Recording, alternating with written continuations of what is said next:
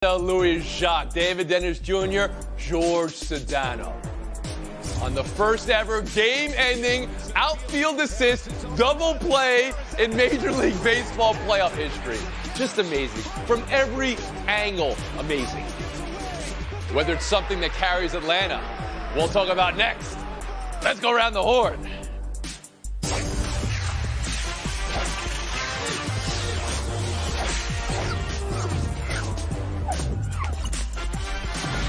Maybe something unprecedented will happen here today. You never know, Tom. Brian Anderson's magnificent call. Just let's listen to it all. The double play from an outfield assist in the postseason. So there's Harper's decision to try to push it and being caught so far away, and Riley's can go as far as a lot of people think they will, which is all the way. We're looking at one of the most miraculous 45-minute stretches of anything that happened in Atlanta sports history. Let's start with that. This team was just dead in the water. No hits through 15 innings, no hitter through 6, and then we saw Riley hit a home run. Only the 13th time we've seen a go-ahead home run in the 8th inning or later in postseason history. And then we have an 8-5-3 double play, which again is something else we've never seen in postseason history. We could talk about Harper and we talk about that decision, to go past second base and to get cut off and all that stuff. But what we're talking about is two miraculous plays here that saved the Braves season. And if they go to the World Series, like a lot of people think, they will pinpoint that as one of the reasons that they stayed alive. I think we all see what it says right behind you, Mr. Dennis, Atlanta, but you seem to think this is something that has carryover. I don't want to put words in your mouth, but you seem to think that. Yeah, absolutely. It has a lot of carryover. Look, I was around all weekend and I saw the despair and the panic on the face of a lot of ATLians that carried over through the first half of that game. This gave the city and that team a whole lot of hope. George Sedano, bring you in here and what we just witnessed.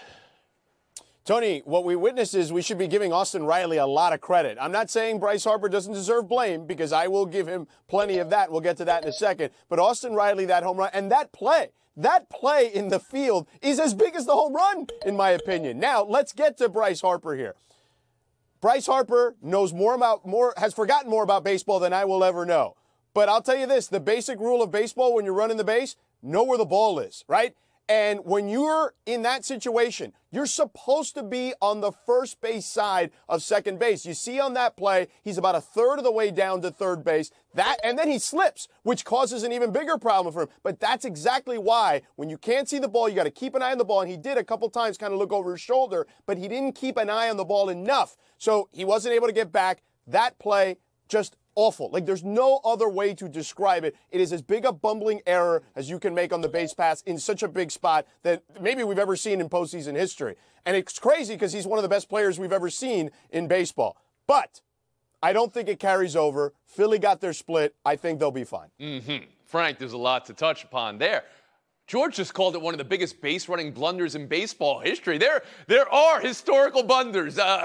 Merkel's boner, that's actually what it's been called for 100 years. Babe Ruth's been thrown out trying to steal to end World Series games before. Frank Isola, historically or just in the moment, what did we witness last night? In some ways, especially the play by Riley, reminded me a little bit. You knew I'd get the Yankees in here. The Derek Jeter flip play when Jeremy Giambi decided not to slide. That was a huge play.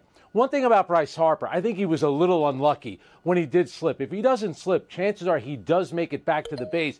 But he knew he made a mistake because the minute he slid into the base, he knew he was out. He didn't do any fake arguing with the umpire, like, how dare you call me out? Check the play. He knew he was wrong. But come on, to end a playoff game that way, that's a spectacular finish. And remember, to David's point, the Braves postseason is almost on life support. They got to go to Philly and win both games to send the series back if they lose that game. That is a tremendous win. You believe in carryover, Frank Isola? No, I don't. It's all about, come on, we all know that this is about pitching. It's that moment. Remember, going to Philadelphia, look at the way that crowd was last week with the Marlins. That is a hostile, motivated, emotional crowd. And Marcel Louis Jacques. I mean, I don't have to say who's at blame.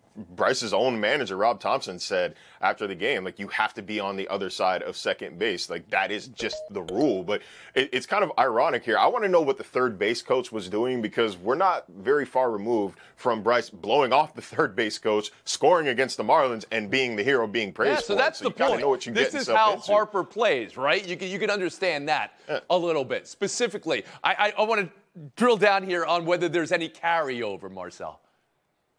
Any carryover?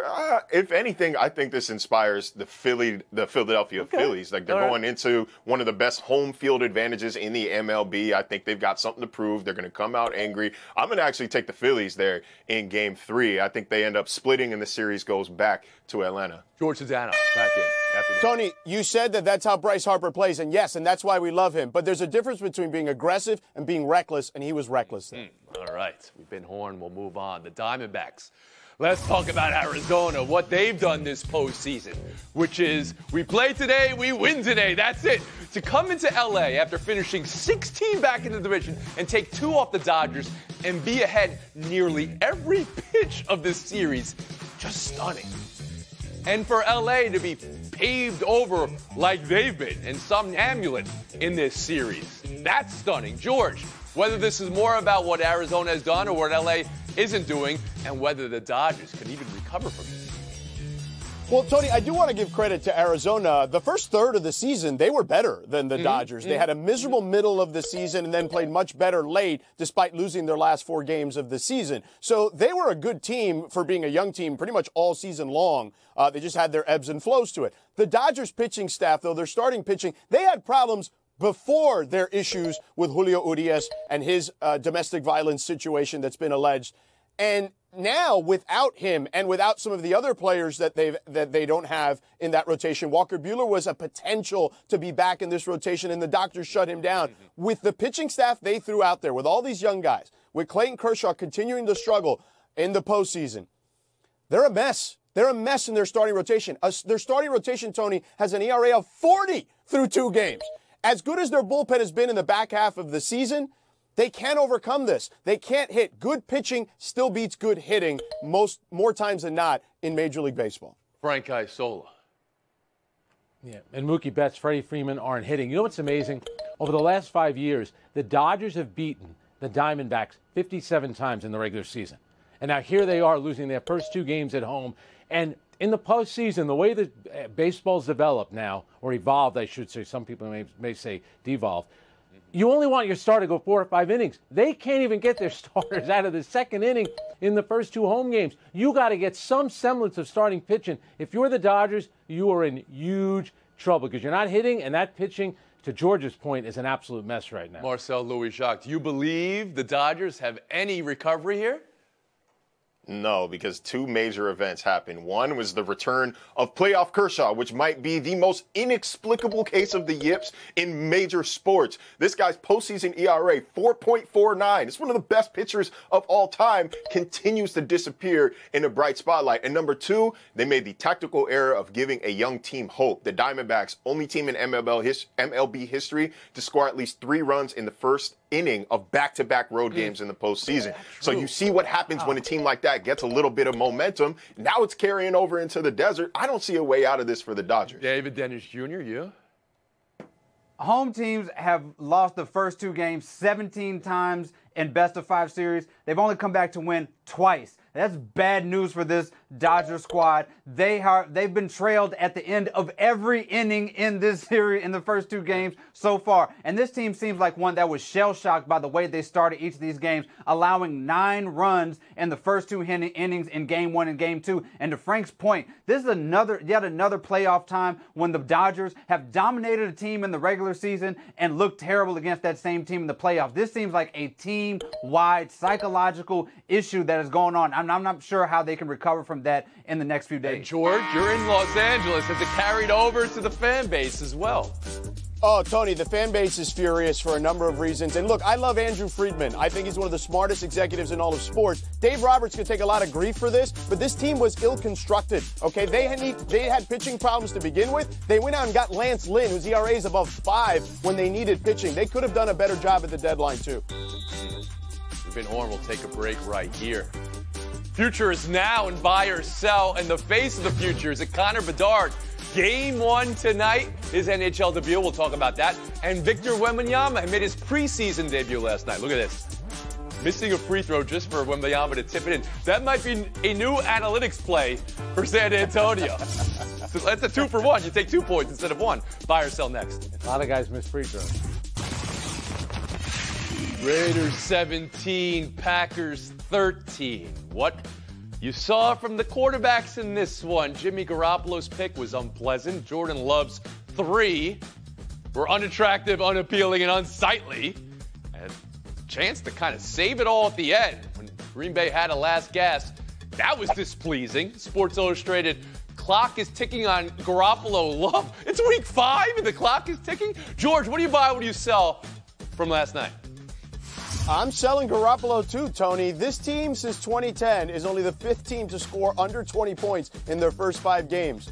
Here's the good news, though. They've won 2 of those 3. No team in that situation had ever even won a game. Their defense is so good, they deserve a better offense. You got to sell Garoppolo in this offense. They need a real quarterback in a division with Patrick Mahomes and Justin Herbert. David Dennis Jr.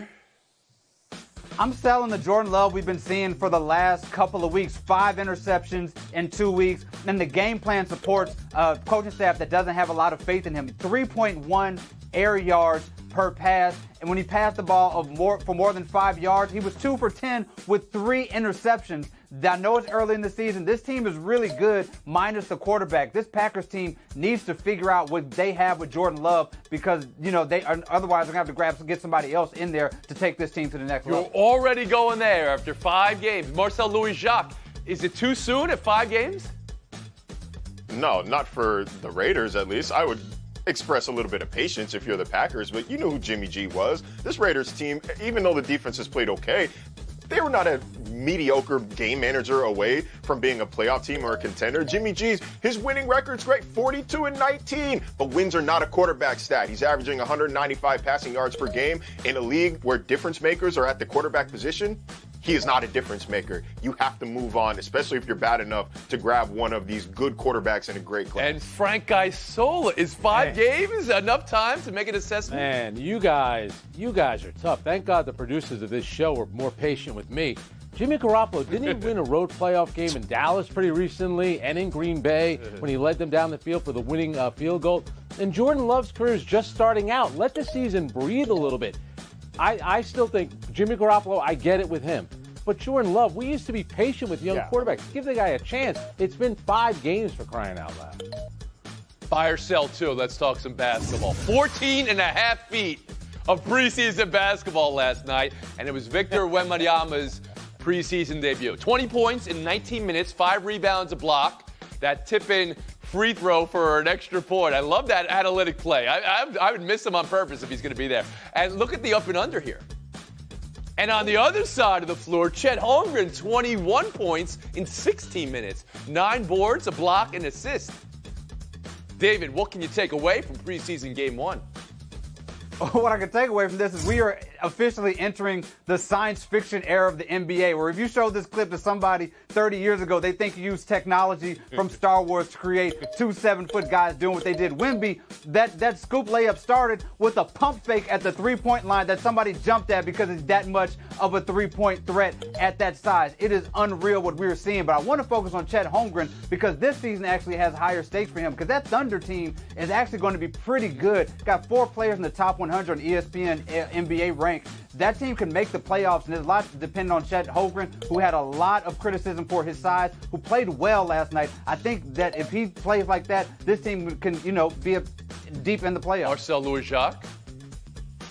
Yeah, our own Richard Jefferson, prior to this year's NBA draft, said that if LeBron and Victor Wembanyama, when they were 18, were in the same draft class, LeBron would go after Wemby. Like, that is a world of pressure on an 18-year-old. You can kind of understand a slow start to the summer league, plus the injury slowed him down. When asked about that up and under play last night, he said he's just freestelling. That's music to your ears if you're a San Antonio Spurs fan. That means he's playing. But do you believe the idea that hype, that Richard Jefferson, that was his opinion, that's fine. Do you think that's too much for a young player? I think it's too much, but it's because of what we know about LeBron James now. And we kind of forget in 03, LeBron James was really him at St. Vincent, St. Mary's. But the tools that Victor has, man, it's Frank Isola, what can you take away from preseason game 1?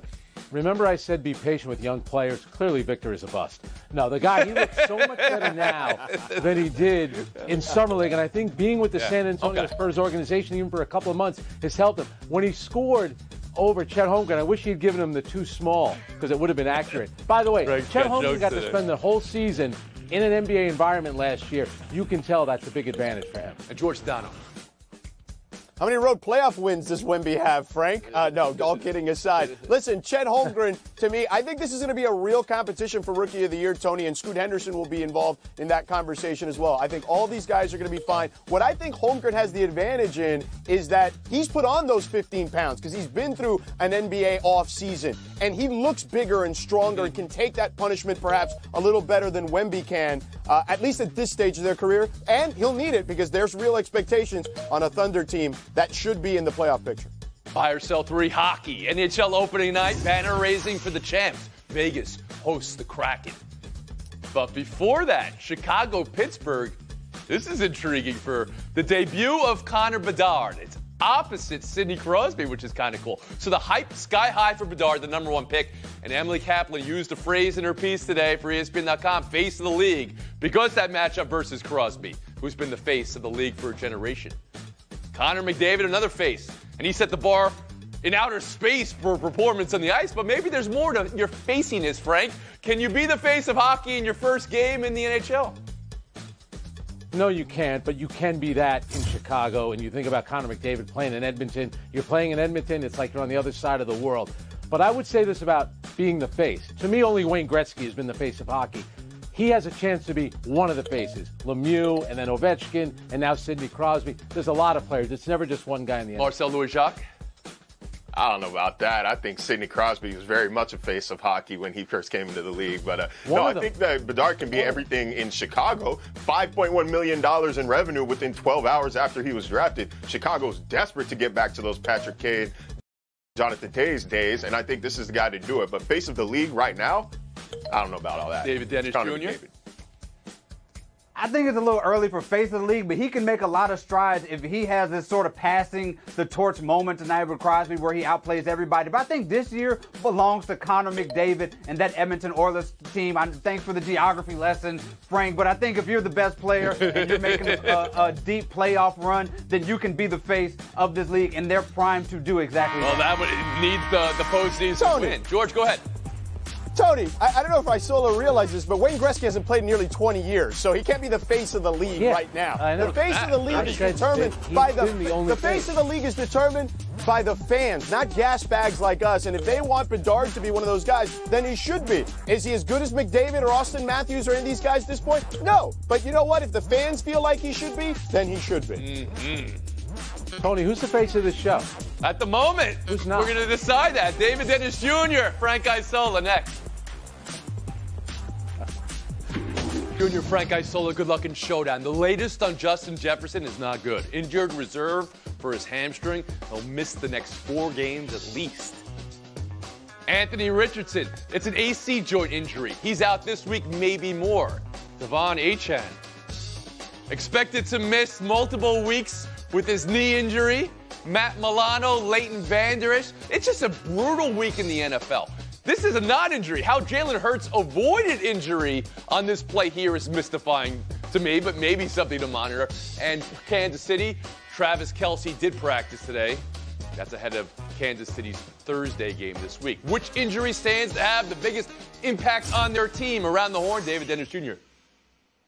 This is about Travis Kelce. To me, this is the second leg injury they've had to deal with, and that Kansas City Chiefs offense looked totally different without him against that Detroit squad. And most importantly, is Taylor Swift going to be at these games if he doesn't show up? Frank Isola. The Milano injury is big, but the Leighton Vander Esch one is bigger. The Cowboys, their defense was so good at the start of the season. Now Diggs is out. Vander Esch has a neck injury. They're saying 4 to 6 weeks. What is happening to Dan Quinn's defense? Frank Isola, 30 seconds of FaceTime. We heard the sad news today of the passing of Brendan Malone, who was a New York basketball lifer, played at Rice High School in the Bronx, coached at Power Memorial. That's the school made famous by Lou Alcindor. He was an assistant coach for a number of college teams, pro teams, including Jeff Van Gundy in New York, Stan Van Gundy in Orlando. He was the first coach of Toronto. More than 20 years ago, I sat with him in a gym at Manhattan College to do a story on his son who was getting into the coaching profession. His son is Michael Malone, who just won the championship this season with the Denver Nuggets. I'm glad Brendan got to see that. That is sad news. Thank you for sharing, Frank Isola. Marcel, congrats on the engagement. Best to Haley. We'll see you guys tomorrow.